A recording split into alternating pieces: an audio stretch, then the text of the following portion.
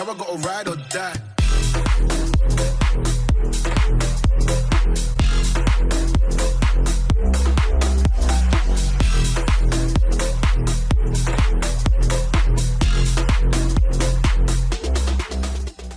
What's going on YouTube, just Jake and welcome back to my channel for another GTA 5 video, and in today's video we're going to be building Dom's 1968 Dodge Charger from the Fast and the Furious 7.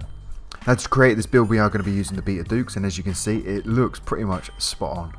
Obviously there's going to be some minor differences because this is GTA 5, this isn't the real Dodge Charger, this is a BEATER Dukes, so it's an imitation Dodge Charger, so it takes bits and pieces from different generations and maybe some other cars as well, but this is the best car we have in the game to create this build in my opinion. There is also the Gauntlet Classic which you could use I suppose, but that's a little bit less like a Dodge Charger in my opinion, whereas if you want to create this build as accurate as possible in GTA 5, the BEATER Dukes is the one to grab.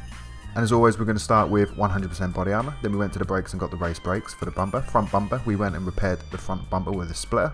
Next we got the engine, we went and got the level 4 engine upgrade. For the exhaust we purchased the round exhausts. For the fenders we went and repaired the fenders. For the grille, the crown grille was the best option for that.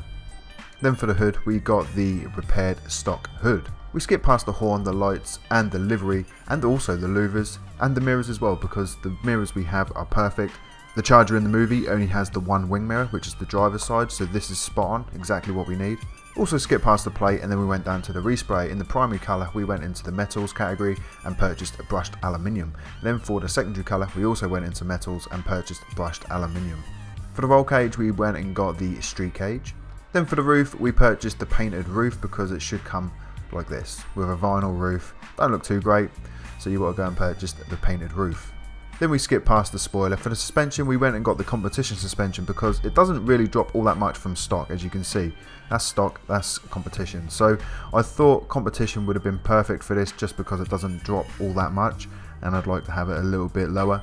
So yeah, in my opinion competition suspension is the best way to go for that. For the transmission we went and got the race transmission and obviously turbo tuning. Then for the wheels guys, these are the best wheels on the game for this build in my opinion. I really couldn't find anything better. The stock wheels are actually pretty cool for this. I mean, if you prefer to have these, they would actually look really good. So personally these look better, but movie accuracy, these are the ones you need. They're in lowrider, they're called lead sled, there we go. So that's how they come as stock, but once you purchase them obviously you want to grab them in chrome and then they look like this. Then we've got to go into the wheelie bar category and repair the rear bumper. And then to finish off the build as always, we're going to go into the windows and purchase the light smoke window tint.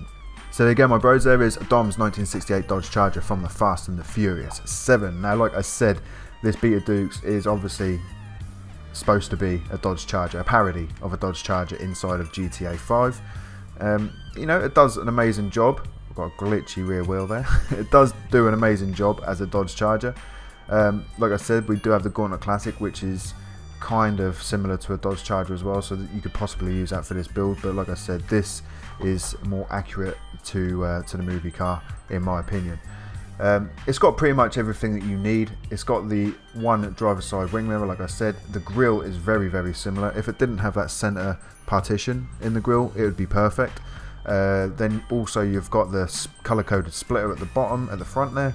The wheels are very close, and you've got the correct tailpipes as well. So overall it is pretty much spot on in my opinion. The rear tail lights are, you know, there's nothing we can do about that. I mean, the one from the movie, they're rounded tail lights, whereas obviously these are rectangular, so but there's nothing we can do about that unfortunately. Everything else, man, is pretty much spot on. I mean, there's not really much else I can say about it. The build's very simple. It shouldn't take you long. As you can see, I've created this video and explained and shown you every single thing we need for this car in a very short time. So with that being said my dudes, I hope you did enjoy this one. If you did, make sure you hit that like button. If you haven't already, want to subscribe to my YouTube channel for more videos like this. And until next time, I'm out. Adios.